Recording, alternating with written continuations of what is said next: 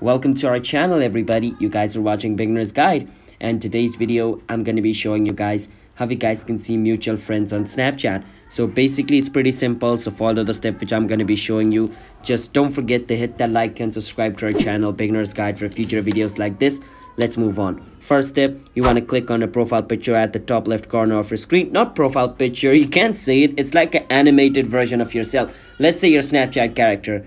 Just click on it. And once over here, scroll a bit down and click on add friends. And all the people you see over here are mutual friends over here. So Snapchat is not gonna actually tell you who these friends are added to, but I know like some of these friends. So for in my case, I know that Samyak Shakya is added to my friend Abhinav, which is over here.